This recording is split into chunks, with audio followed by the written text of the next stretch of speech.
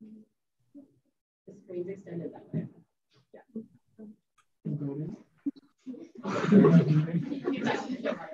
What if like the other way around?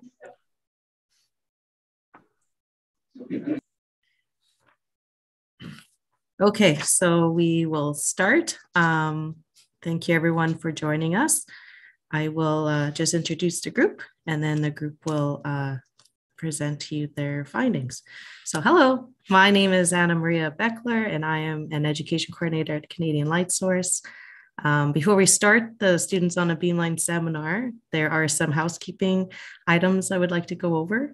So the first thing is that we are live streaming on YouTube. You would have seen, if you're on Zoom, would have seen the pop-up. So just keep that in mind. So you can keep your videos off, be muted and all that. And if you are on Zoom, you can change the view.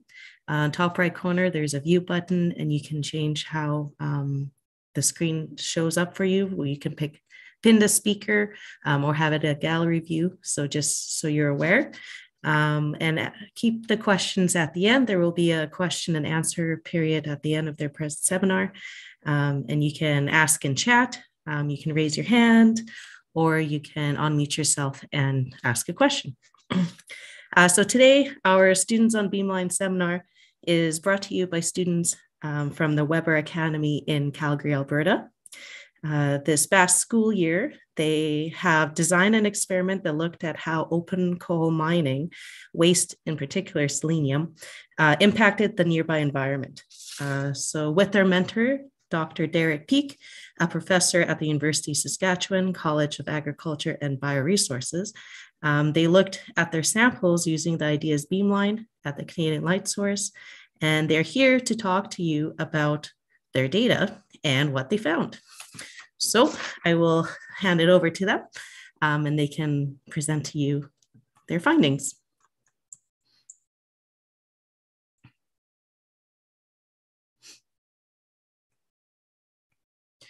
And you're muted, sorry.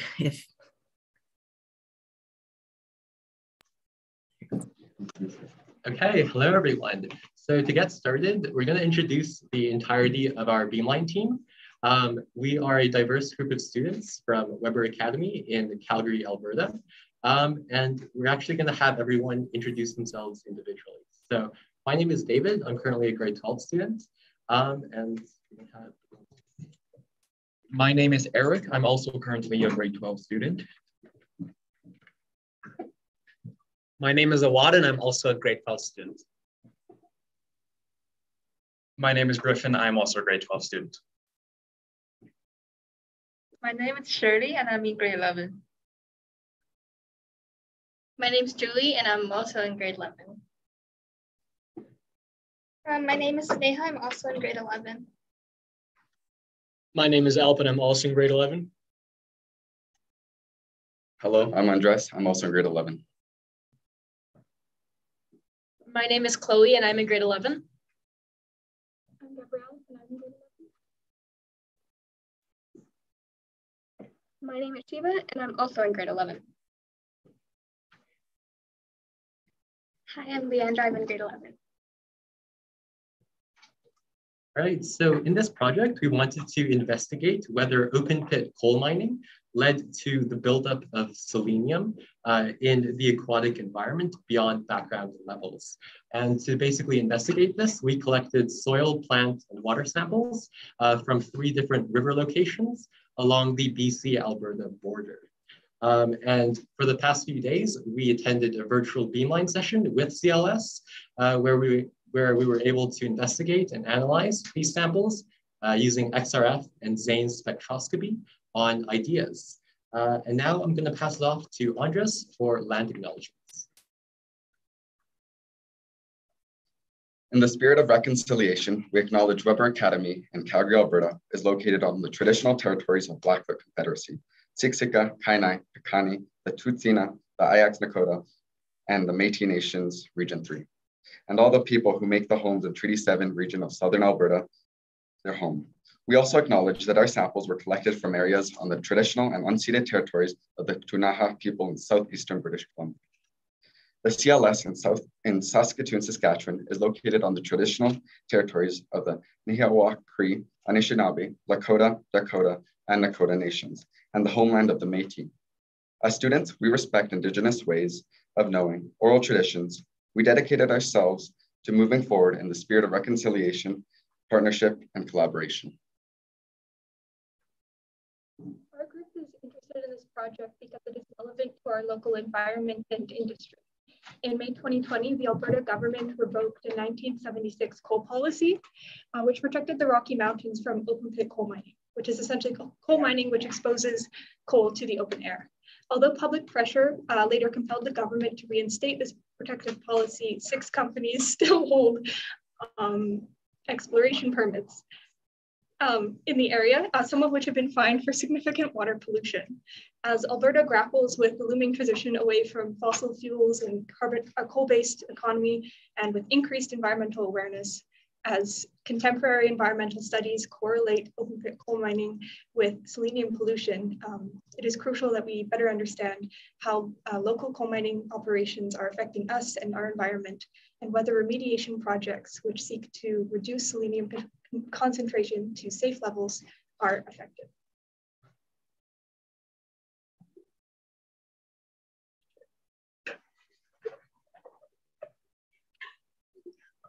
Pollution does not respect the boundaries that we put in place, but it spills across borders and creeps up trophic levels.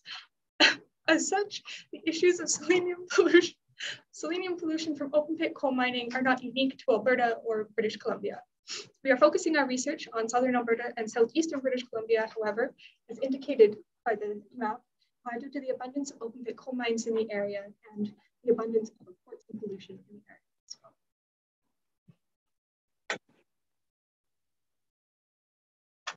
Selenium is a naturally occurring element that is beneficial at the right quantities, but it has a very narrow range between when it is deficient and when it's in excess, which means it is toxic. In drinking water, selenium is considered to be toxic when it exceeds 0.05 parts per million. And as you can see in the picture, open pit coal mining contributes to selenium in the environment because runoff from waste rock produced through the process of open pit coal mining introduces selenium into the aquatic environment. This affects humans when humans ingest food or water with higher levels of selenium. And this selenium poisoning specifically in food occurs as a result of biomagnification.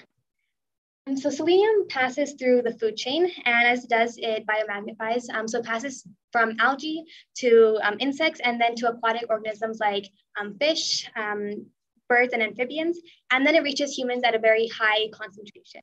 So therefore, the exposure of smaller organisms in the aquatic environment to higher levels of selenium impacts humans in a very negative way. So excess selenium in bodies have many negative impacts because it primarily affects organisms living in the environment, and it also pollutes drinking water. So fish that have too much selenium in their bodies actually are at risk of not producing as much offspring and having reproductive issues. And they also have birth defects. So as you can see in the picture at the top, there's a fish missing a gill plate because of selenium poisoning, and also the picture at the bottom, it shows spinal deformities caused by selenium poisoning in fish. High concentrations of selenium in fish can also cause things like liver damage, paralysis, and death. And according to a 2017 study done by the Canadian government, in humans, chronic exposure to selenium can cause nausea, fatigue, skin lesions, and neurological disorders. So this brings us to our research question. Has the presence of open pit coal mining and the release of selenium near rivers led to an accumulation of selenium in the form of different species in the aquatic environment as measured in water, plants, and soil beyond background levels? So with our research question in hand, we went about actually designing our experiment, which involved looking at different classes of variables. In terms of independent variables, we looked at different locations for our samples. So we had 3 locations at an active mine, 1 control, which was upstream of an inactive mine, and our 3rd location was an inactive mine.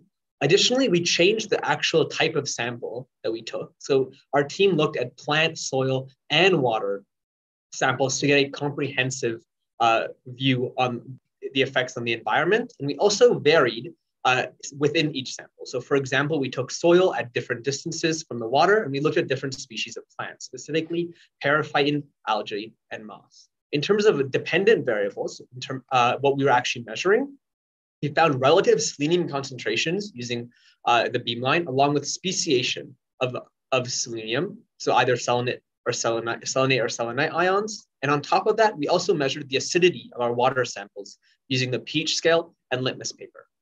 Finally, for controls, we controlled for the time of year by taking all samples of the same day during spring. And throughout the collection and preparation process, we made sure to standardize our entire procedure. In addition to that, we also standardized the class of coal mines. So both the active and inactive coal mine were both metallurgical coal mines. In the control location, we did not expect to see any toxic amount of selenium. However, in the sources downstream from the active and inactive mines, we expected to see higher concentrations of selenium compared to that of the control location due to the presence of the coal mines.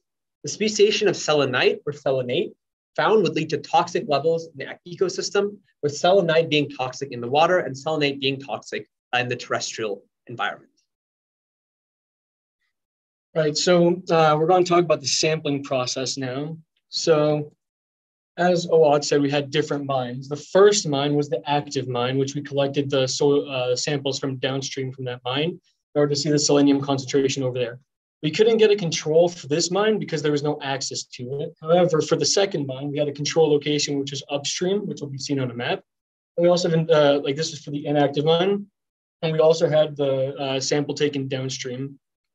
So this map is for the first mine. You can see like the blue circle over there. That's where the mine was at. And the yellow circle, that's where we sampled from. You can see how the water went all the way down there. And this is the second mine. I don't know if you can see, the yellow circle is up there. And that's where we took the sample from. The water went all the way down here, and that's where the inactive mine was at. And then the yellow circle down here is where we took the downstream from the inactive mine. And those were all the samples we took. Now, in comparison, this is what it looked like. This was where the active mine was at. This is where, the active mine was up here. This is where we took the sample from for the active mine. This is where the control location was. This was the inactive mine. This is where we took the downstream source, and this is where we took the control. We did two major things. First, we had the location of it in the water, and then we had one on the shore. At both places, we took 2 samples using a soil probe, and then we would extract the soil and remove as much debris as possible. So as I already mentioned before, we sampled 3 different species of plants. We sampled periphyton at all 3 locations. Periphyton is essentially a complex mixture of algae, cyanobacteria, which is simply bacteria that self-photosynthesize, and detritus, which is commonly found on rocks. We were able to find it at all 3 locations. Additionally, we looked at algae, which is a simple, non-flowering, often aquatic plant lacking roots, stem, and vascular tissue. And we found this at the active and control site. In addition to that, we found moss at the inactive and control site as well. Moss is another simple green plant lacking true roots. Because we couldn't find algae at the inactive site and moss at the active site, we did not collect samples there. So as Awad said, we sampled 3 kind of different plants, which is periphyton, algae, and moss. We identified the periphyton on rocks in the streams. We collected the rocks, and we afterwards removed the periphyton from the rocks using a scalpel to scrape it off. And we also, for the algae, we scooped it up into a vial with plastic forks and toothbrushes, and we removed the moss from the surfaces, also using forks. Before we could actually collect any water samples, we had to do a few things first. We had to label the vials according to the location, so whether it was the active mine, the control, or the inactive mine, and the speed of the water, so whether it was running or still water. Then we attached these sample vials to hockey sticks, as seen in these 2 photos, so that we can safely reach out into the river and collect our water.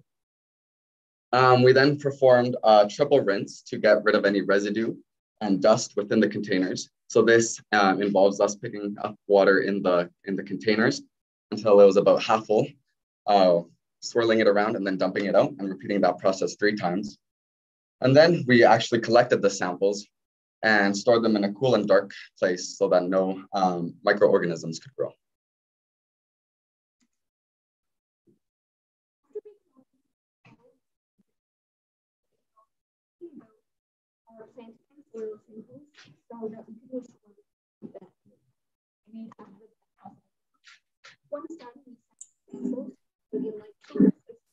I'm sorry, but we can't hear you.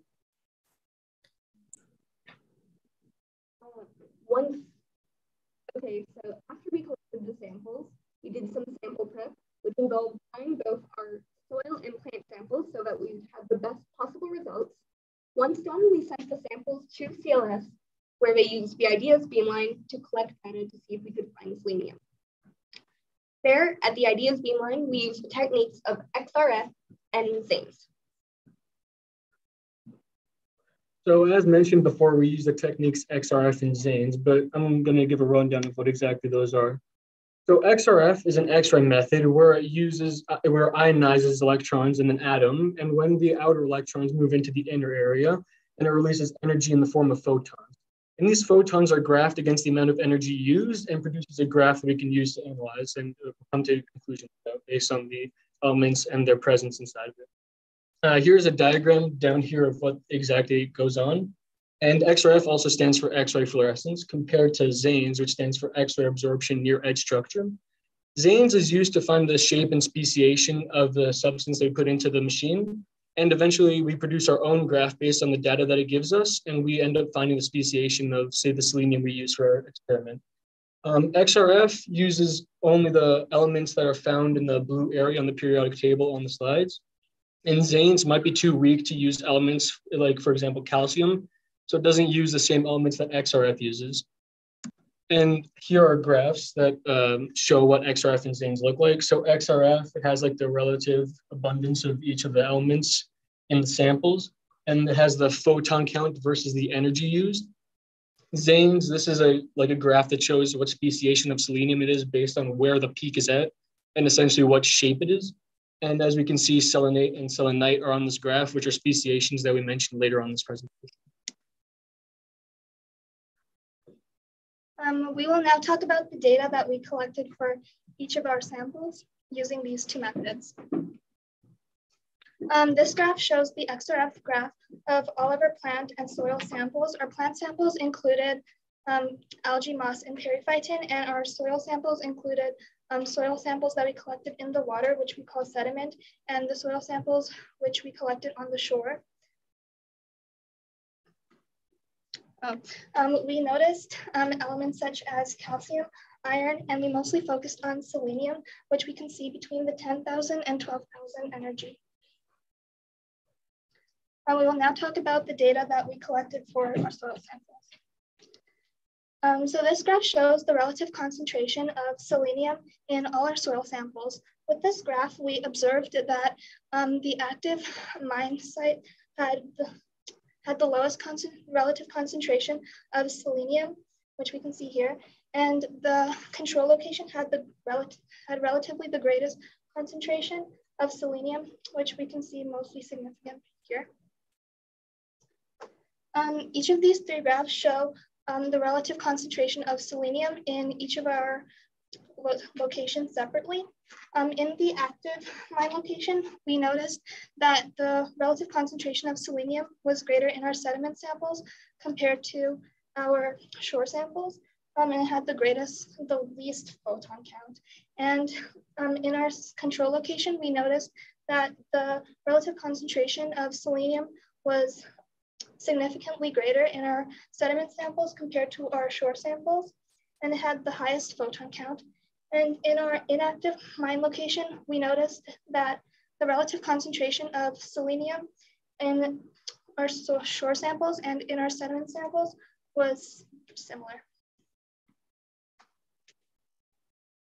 This is our Zane graph for the speciation of selenium in the soil. So the black dotted line over here represent the peak of selenite, and we got the data from external resource. And the green dotted line over here represent the peak for selenite. And the orange line, the orange graph over here represent the control location. The blue line represent the active mine, and the gray line represent the inactive mine. From the graph, we can see that all three locations line up with the selenite selenite peak. This means selenite is presented in all three locations. And we can also see that in active mine, selenite is also represented in this in the active mine. From the graph, we can also see that there's a very small little peaks along the main peak. This shows that there's only a small amount of selenium is represented in different locations. This is because the insufficient amount of selenium will cause inaccurate reading, and that's why there's small peaks along the main peak. This is a summarize about the speciation of selenium in different locations. We can see that mostly selenite is presented in all three locations, and only for active mine, they are selenate presented as well.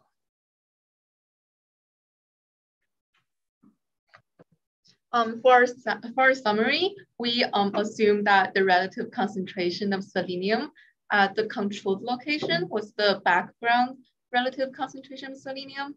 So comparing with the control location, the active mine site has lower relative concentration of selenium, and it was at the downstream of the active coal mine. Our explanation for that outcome is that the water might have been remediated by the coal mine company because that company was fined years ago due to pollutant reasons. And from our Zane's graph, we found that the soil samples collected in the river at the active mine site contain selenate, which is a possible pollutant from the coal mine. And the samples from all three locations, they all contain selenite, which is generally more toxic in aquatic systems, and selenate is more toxic to soil organisms.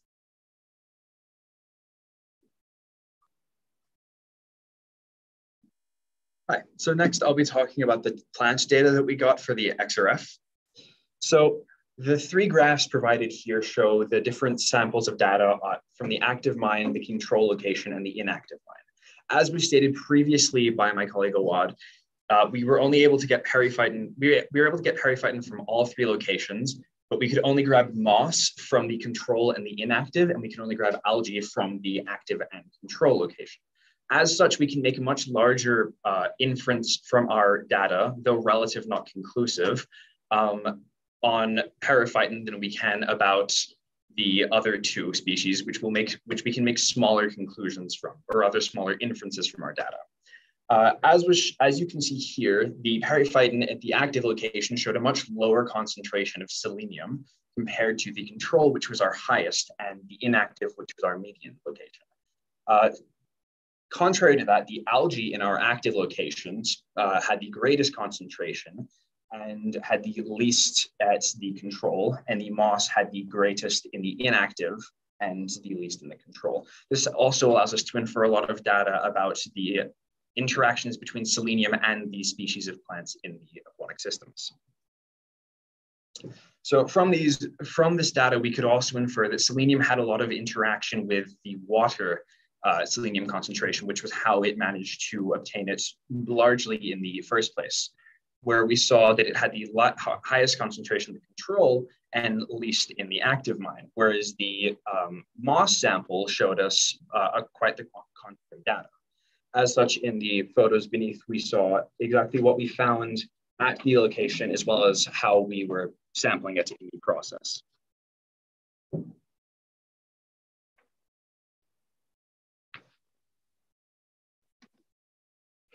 Okay, so onto some analysis of the Zane's data that we got from our plant samples. So these are specifically, so this graph shows the Zane's graph for specifically the periphyton samples at all three locations. So basically what we're trying to do here is identify the relative concentrations of selenite and selenate by comparing each graph to standards that we know contain selenite or selenate.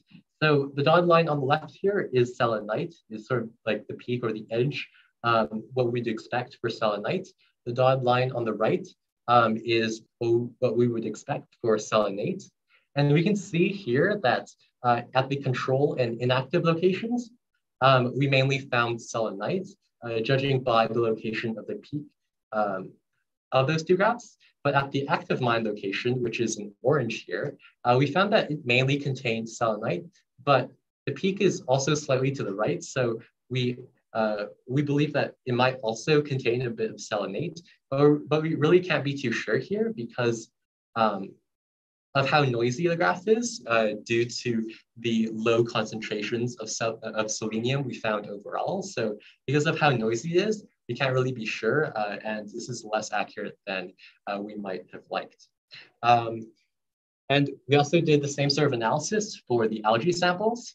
Here we can see that at the control location, we mainly found selenite.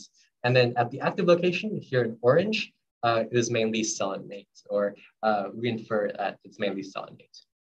So to basically summarize here, for our data on periphyton and algae for zanes, considering that selenite is more reactive and harmful than selenate, we can sort of, we can see that there is less selenite at the active mine location and a bit more selenate, which might suggest, which might be evidence to support what we knew already, which is that Teck, the mining company at the active mine, was pursuing remediation efforts to decrease the amount of selenium, as well as to decrease the amount of sort of the harmful selenite there at the active mine. So yeah, and we also collected data on our moss samples, though those were inconclusive.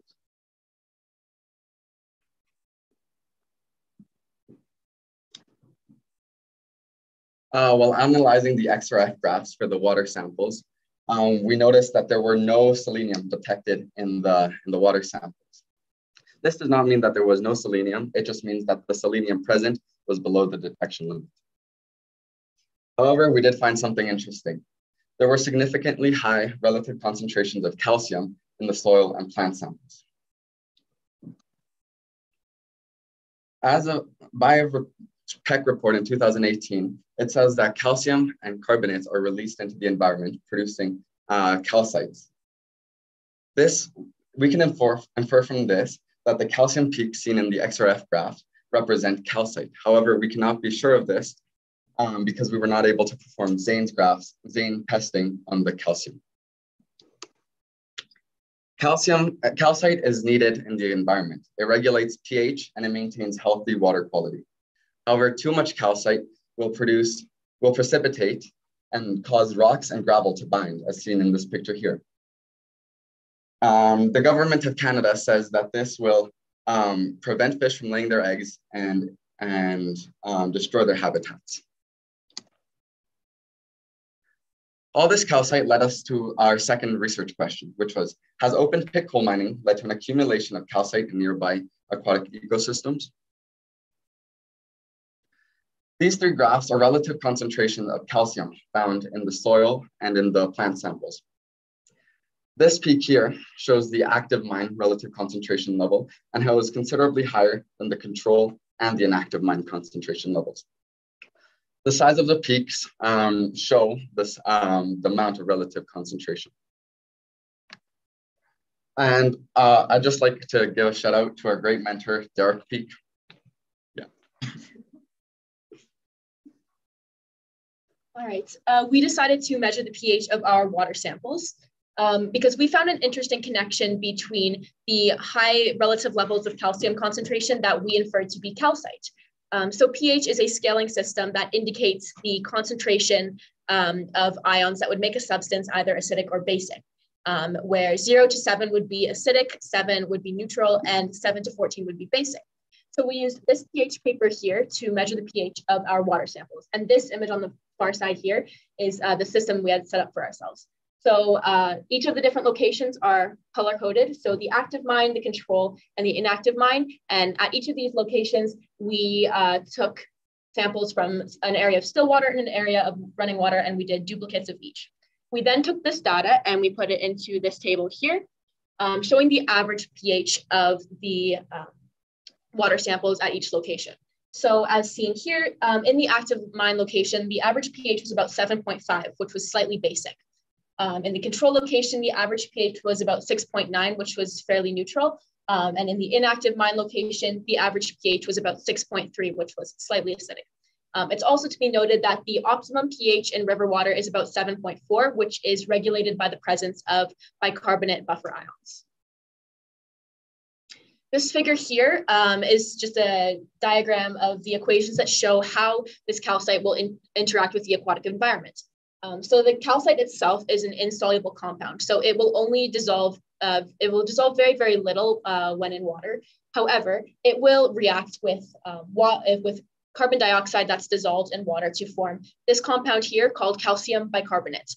This compound is a soluble compound, so when in water, it will dissociate into its ions. So calcium ions will be formed alongside of bicarbonate buffer ions. These bicarbonate buffer ions will regulate the pH to be about 7.4. We took this information and we applied it to our pH measurements to try and give an explanation as to why they were what we observed. So in our first active mine location, we observed the average pH to be about 7.5, so slightly basic. And this location, there was also the highest relative calcium concentration that we inferred to be calcite. So with this, we suspect that with a higher calcite concentration, this would ultimately increase the concentration of bicarbonate ions that would be produced. So the pH, that would regulate the pH to be about 7.4, which was fairly consistent with our measurement of 7.5. A possible explanation that we came up with for the calcite concentration being so high was that maybe the calcite remediation done by the mining companies was not as effective as their selenium remediation. Another interesting thing to note is that there was recent remediation activity done in about February of 2020, in which the tech mining company began filtering and treating this water and then taking that excess contaminated water and releasing it directly into the nearby Fonding River.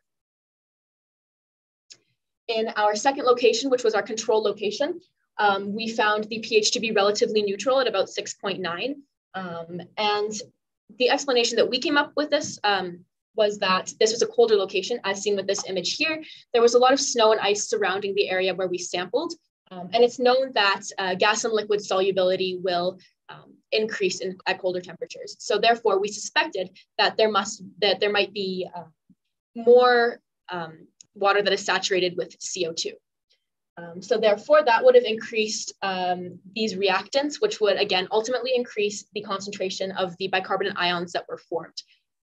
We also suspected that this would have had less of an impact on bicarbonate ion concentration than a direct increase in calcite concentration itself, as seen in the previous location. And for our final location, which was our inactive mine site, we observed the pH to be slightly acidic, and we suspected various reasons for this. There may have been acidic mine drainage, which is fairly common in inactive mines that haven't been remediated properly. And this was observed from the orange tint. So this could indicate the presence of iron or other heavy metals in the water. However, further research would need to be conducted in order to come up with a more conclusive statement. This location also had the lowest relative calcium concentration. So there are various reasons that we came up with for this. We suspect that it might be because this mine has been inactive since the 80s. So it's been a while since the calcite would have been released into this water source. Another reason is possibly calcium deposition. So remembering earlier in the presentation, we mentioned how this location is downstream from our control site, which we were talking about in the last slide. And this calcite will travel as a sediment through the river. So it's possible that this calcite may have gotten deposited on the sides of the riverbed, resulting in a lower concentration downstream. We were unable to perform Zane's analysis on our calcium, so we assumed that this high relative concentration of calcium was in the form of calcite due to our pH analysis and many government reports that have been put out addressing the prominence of calcium in rivers in the form of calcite. An extra thing to note is that while we were sampling downstream of the coal mine, we noticed that there were quite a few larvae at the shores of it. And so by cross-referencing images, we think that the larva is likely a stonefly naiad larva, which is interesting because the stonefly naiad larva is actually an indicator species. An indicator species is sensitive to environmental changes. And so the presence or the abundance of an indicator species can indicate the health of an ecosystem. The stonefly naiad larva presence and its abundance at the active site location would suggest that there is high water quality. So the water is cool, flowing, clean, has high oxygen concentration, and is also at a neutral pH. So we have three general conclusions from our experiment. The first one is that we found the selenium concentrations are generally insignificant at all sites in the context of ecology, meaning there is nothing to pose a significant risk to humans or wildlife. Our second conclusion is that as selenium and selenite concentrations at site 3, so the inactive site is higher than that at site 1, which is the active site, which is directly downstream from the current tech mine. This is an indication that the tech mine has been, the tech mine's selenium remediation has been generally effective after they have been fined for their pollution. And our third conclusion is that the calcium concentrations is the highest at the active site compared to the inactive site. And this is evidence to support that the calcite remediation is not as successful as that of selenium. We definitely had some sources of error in our sampling. For example, although we collected enough samples in terms of portion, we could have collected more just in case we needed more duplicates. Also, there were lots of rocks, sediments in our samples collected. And from our research, we found out that many rocks contain selenium. So therefore, the relative concentration of selenium in many of our samples could have been affected by the rocks in them. Also, we collected our samples in spring, but in spring, selenium is very affected because of the snow glacier runoffs. So we could have definitely gathered our samples in other seasons where selenium is not very affected. So on the other hand, there was little to no selenium found in water samples due to the nature of water. When water goes through XRF and Zanes as a sample, it reflects part of the light rays, which makes detecting elements very difficult. So we could have collected the precipitates in the water samples and used XRF and or Zanes to analyze them.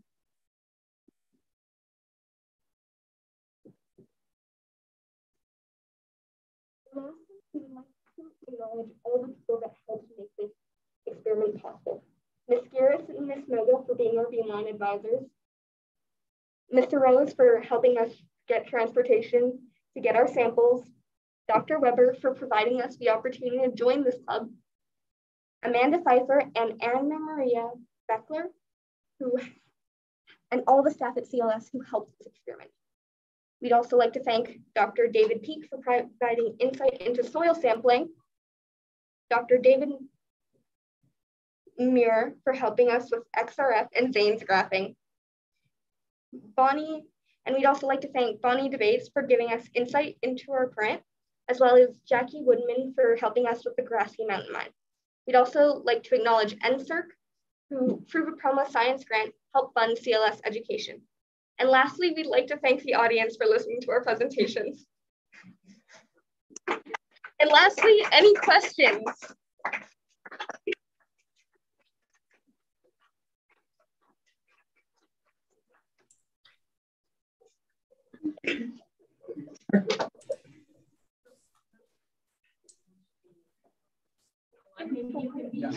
Question. Okay, I have a question. Oh, there's one here. Hi. So at the beginning of your talk, you talked about how selenium potentially accumulates as it passes through the food chain and potentially ends up inside people. And when you were looking at your Zane's data, you were kind of struggling because the concentration is not high enough. So did you talk about possibly looking at fish from the river, or even some of these indicator species you talked about? That is a very good question. Initially, for our project, we actually were interested in pursuing fish, just because that's that's kind of like you mentioned, that's a really more direct way of how selenium could impact human communities and environments. Unfortunately, kind of testing the ethics of living organisms on the Beamline was difficult. So we unfortunately had to abandon that idea, and we focused instead kind of on plants, like periphyton, algae, and moss instead. Thank you.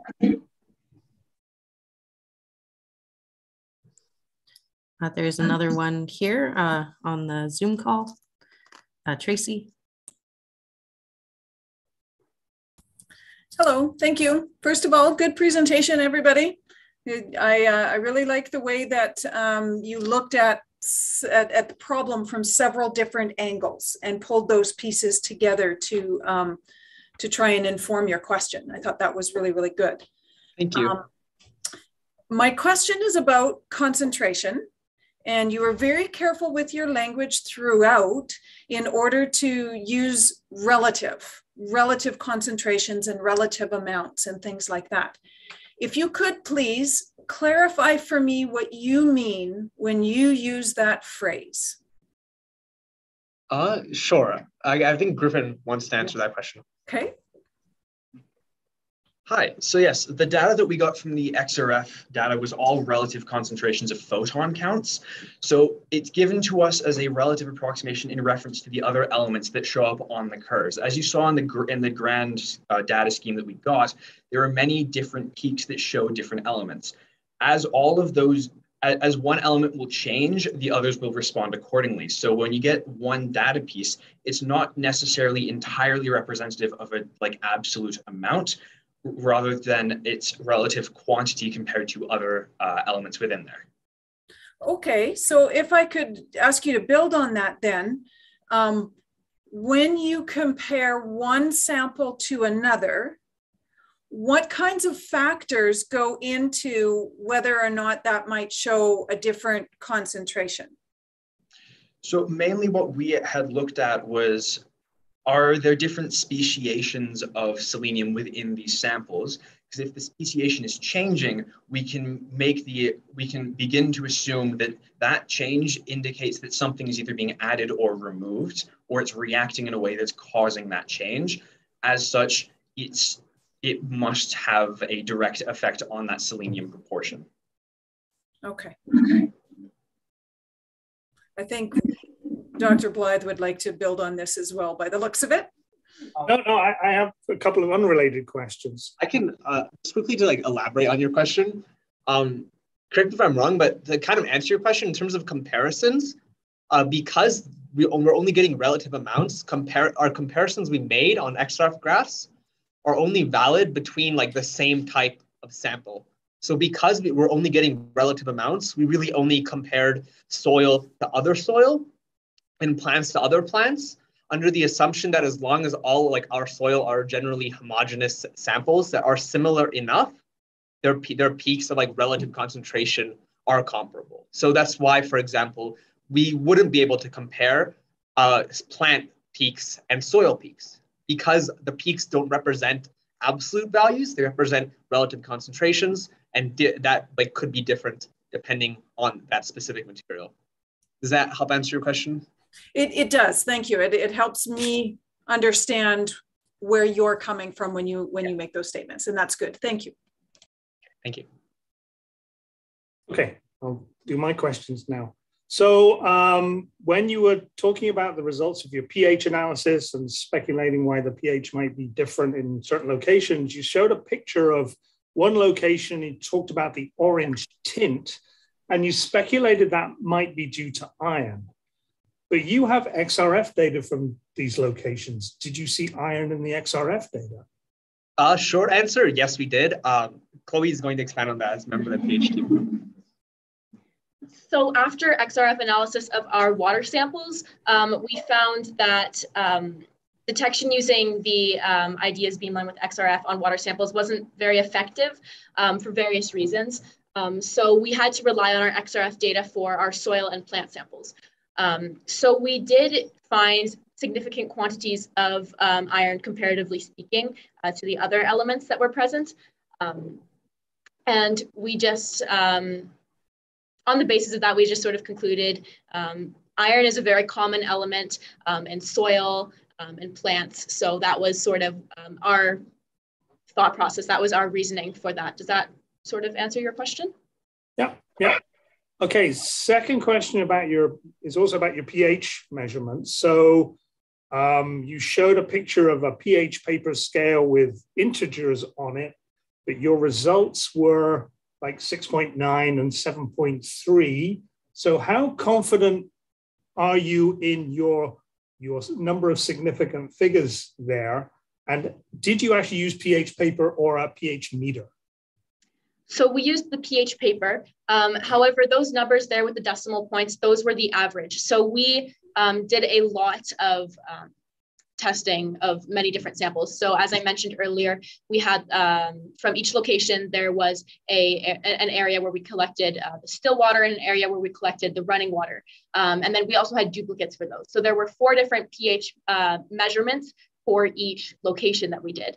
So that sort of increases the reliability of our pH measurements. And it allowed us to calculate that that average pH value for each location that had the decimal points with the significant figures. Yeah, my question is a bit simpler because I've used pH paper, I think, once ever, and I've been around a long time. So if you take a pH measurement using pH paper, can you get a decimal point? How do you get a decimal point? It would be more on the basis of just your visual observation of it. So I guess you could get a decimal point if you really feel that the color that you're seeing is in between the 2 colors that are indicated on the container. So I guess yes, but it's a little bit difficult to quantify that. Okay, thank you.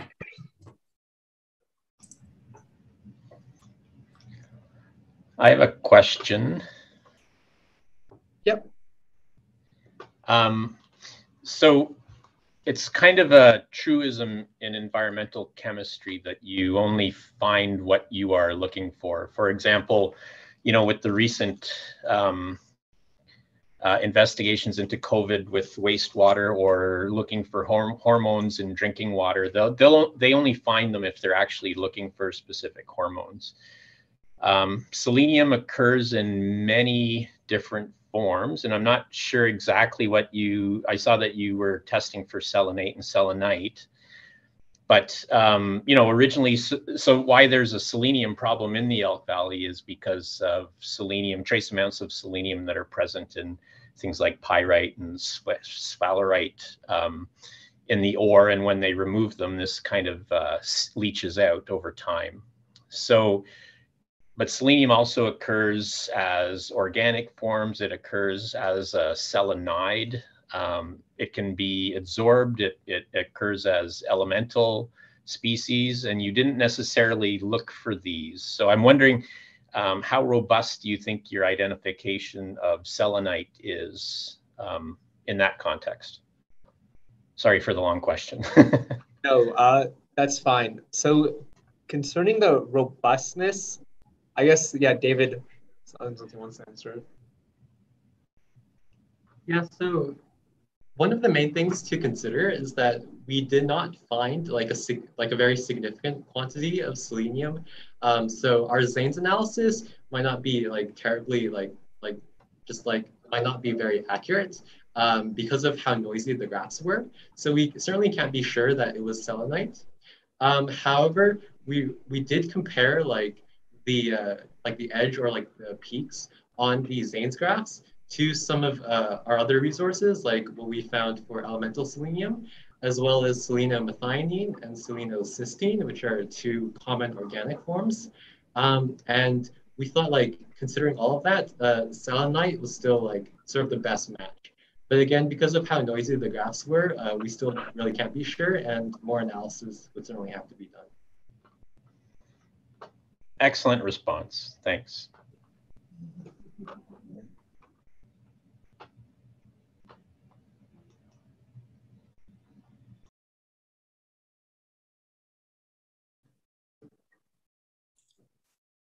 Is there any other questions? Is there any questions in the room? In the room? Oh yeah, any questions at our room? No, there's, yeah. In terms of, if you can't know the concentration truly, how could you make, from your data, can you make an assessment of, in terms of biomagnification of concentration, like how much is present and then how much would have to, a human would have to be exposed to your particular sample? Can you make that, or is that not possible? Did everyone hear? Did you guys hear the question she asked? Should I repeat it? You should repeat it. Yeah, okay. So one of our biology teachers, Ms. Shazadi, essentially asked, given that we kind of only know like relative amounts and relative concentrations, are we able to make any assessment, any judgment on, for example, how much of this sample like would be needed to create like significant amounts of selenium within a human? So kind of, and to answer that question, no, we cannot, just because we're getting relative amounts. And this kind of comes back to experimental design and why it's so, why it's important for us to like have HADA control. Because we're only getting relative amounts, we can't actually make those judgments on absolute amounts. And so I guess the best indicator we have of whether selenium amounts are like, let's say, abnormal in terms of, or above background levels in terms of answering a research question, we kind of compare those to the control. So like, I guess short answer, no, we can't really make concrete, like quantitative judgments.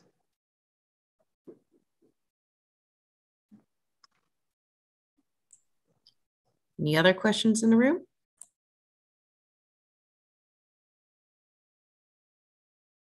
No, it looks like there's none in our room. Okay, and I'm assuming we are done on the Zoom except for one last question. Yeah, I typically reserve the right to ask the last question because I want to wait until people are able to exhaust their questions related to the research that you did and the science that you learned and have reported. And you did a very good job. It was a very good presentation.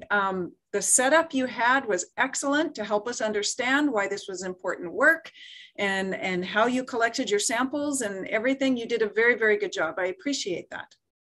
Thank you. My question is to each of you, by the way, not just you, but for each student, please to respond. You've now had the opportunity to use the only synchrotron in Canada in your research at the high school level. I'm going to assume that you learned lots. You certainly showed us that you learned lots about all kinds of science. Going beyond that, what did you learn that you will take with you as you move from grade 12 out into the world, maybe into post-secondary, maybe into the job force, things like that, or from grade 11 into grade 12? What's going to stick with you? What did you learn from this experience? So I guess since I'm already up here, I can start kind of before. I've done Beamline before, like 2 years ago, actually. And I kind of vaguely remember the same question as well. But in this case, one thing like personally that I'm going to take forward is kind of the ability to adapt on the fly, given that kind of for the duration of our project, we weren't necessarily expecting to find such low selenium levels in water, such that we couldn't even test Zanes on them. And so kind of that very quick, rapid switch into looking like, hey, like what else was there interesting we could dive into? And eventually switching to calcium, looking at calcium and calcites, and kind of expanding our research where we wouldn't necessarily have expected for it to have gone before. I think that short-term flexibility is something that's useful across all like facets of life.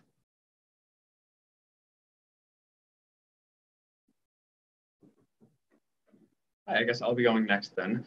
For me personally, I realized as we went through this, and especially as we were sampling, how useful going on tangents off of like knowledge paths can be so beneficial to how quickly you can adapt and how strongly you can make your foundation for an argument and a point in this perspective, as well as how quickly you can understand your data. Because as we were learning more and more prior to our sampling, and we looked into alternatives and side paths in case our data wasn't how we expected it, we had already started looking into things like we briefly touched upon calcium. We looked into arsenic and other generally found heavy metals. So once we found that our data wasn't as conclusive as we had hoped it would be, and as we realized that we wouldn't be getting conclusive data, we could use our foundations to make a much more vast point and look at the problem from a lot more perspectives, which can be applied in many different ways.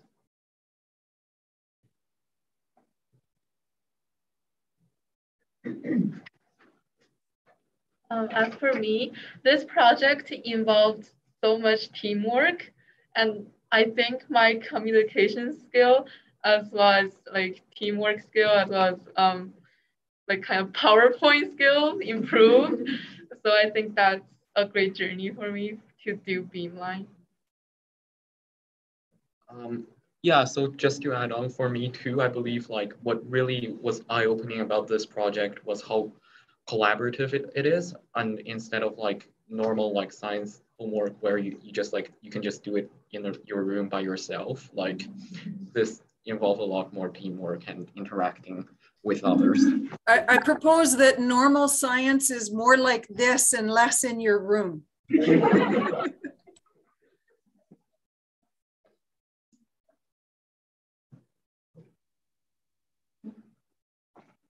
So I guess one thing that I learned was sort of the importance of preparedness, as well as like sort of rapid like flexibility that Owan talked about earlier.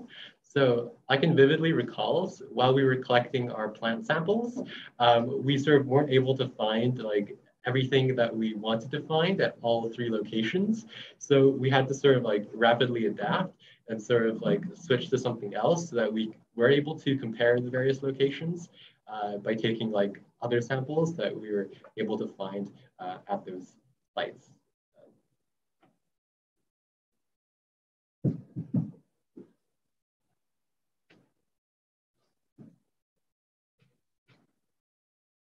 So from this project, I personally have learned a lot about how just really how common it is to have negative results in research, and as everyone else was mentioning, the importance of the adaptability to be able to just like shift focuses and shift directions and really look for and still analyze this data and look for the reasons behind like why this was the data that you were getting and that sort of thing. And so I think that was really beneficial for me. Because really, yay, there isn't selenium there that is causing a problem. I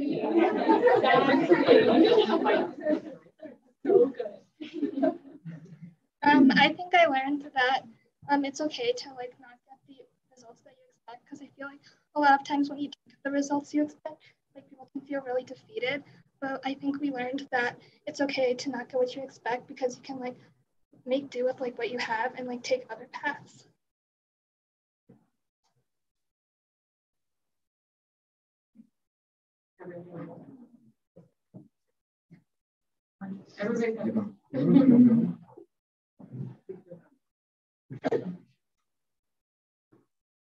So before we did any of the sampling or the testing on the XRF and Zanes, we were doing the research, and I kept reading about the negative impact of selenium on the ecosystem. And then I read about the remediation that Tech is doing on one of their mines that we tested at. And this started last year. So I was really doubtful that there would be decreased concentrations of selenium. But when we got our results back, I was quite relieved in a way. And it now I know that the remediation processes actually work, and they're doing something to make the environment better. And I think that gives me and all of us in the room a better sense of hope for the world.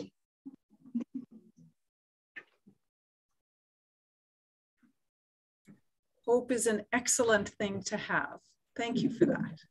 So I guess something I learned was like, we did a lot of background research before we actually got into the experiment. And even though like our presentation mostly consisted of the actual experiment, like the importance of like gathering the knowledge that you like that's available to you and being like as informed as you can about something before you actually like step into it is like super important to like lay the foundation. Yep, the most important tool that you will use is the one located right here in your head, your brain and the interpretation. That's the most important thing. I think with this entire project, I realized that learning and like the importance of sort of delegation and like allowing yourself to be assigned a role and then bringing it together with a bunch of other people is kind of like a really awesome feeling.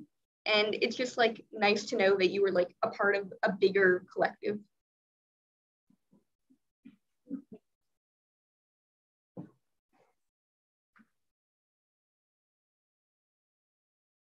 The one thing I learned is to be careful with the words, especially in this case when we don't have much selenium present in the location. So we can be very conclusive about our data. And also for the next time, maybe try to limit our source of error and then try to make the research better in general. I don't know why I got started last. I think Andres should have gone last with like the hope thing. Okay, Alps last, never mind. So I guess my thing is research takes time.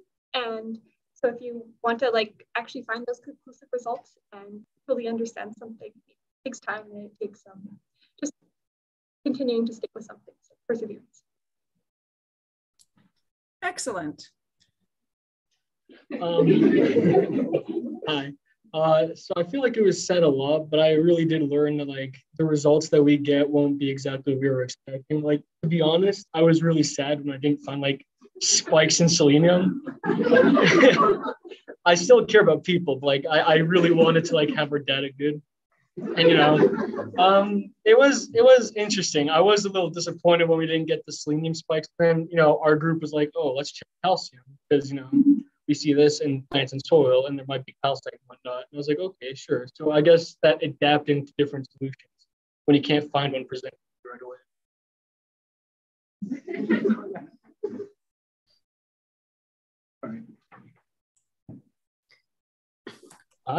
Yeah, so that's everything that we learned. Thank you so much for asking that question. But we're not done yet because now I'm going to pick on your teacher. Oh. So, yeah, it's finally their turn. Yes.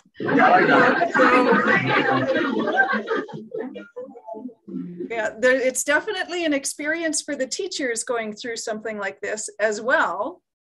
And so I invite you to share what you've learned and what you might take forward and maybe what you're hoping your students will take forward. Well, actually, I wanted to come up here even before you asked, because I just wanted to say how proud I am of these kids, or students. And I'm tearing up because this is my last class with you guys. And I just love it. You guys did such a good job.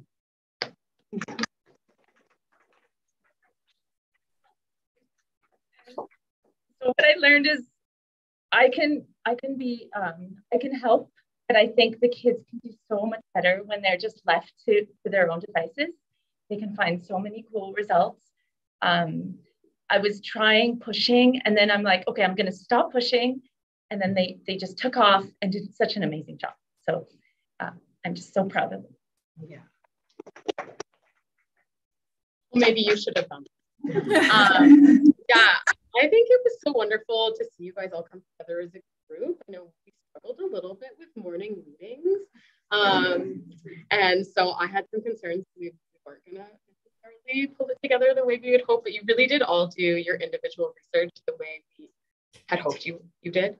And what I learned, and I think it was more like a relearning experience, was that, you know, we are your support staff basically, and that, you know, you're going to make your own decisions, and, you know, we're just kind of trying to keep you off the rails and help you with that direction.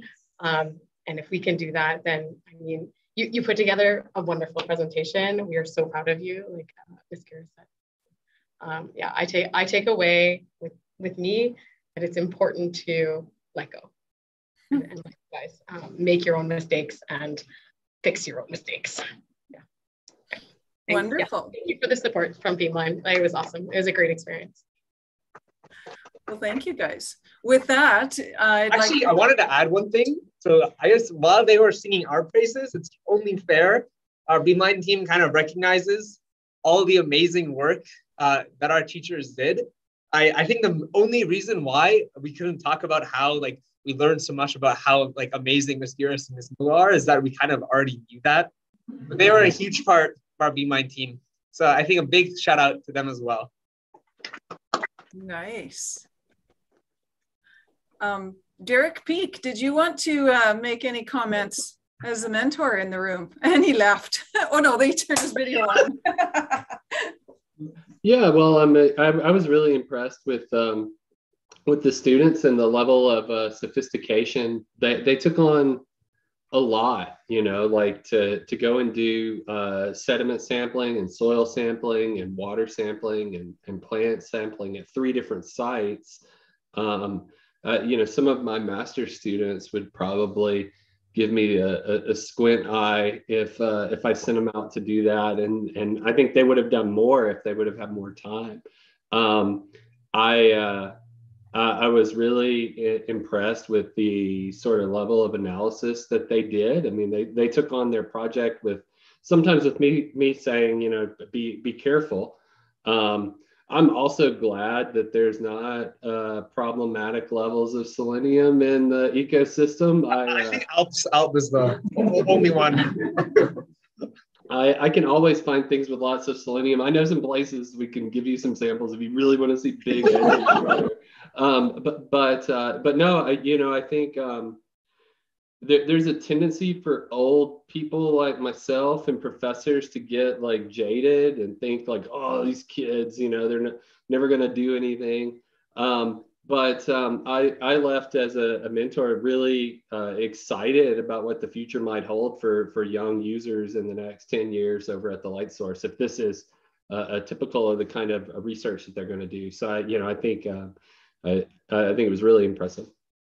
And all of that work would have been impossible without you as well, Dr. Peak. Thank you for your support. It's my pleasure.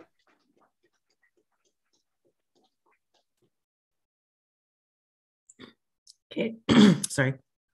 I think that is the end of the presentation and questions. So I will stop the recording and thank you everybody who came to the presentation. However, don't leave yet, Pogusha and students, but everyone else, if you have other places to go, you're more than welcome to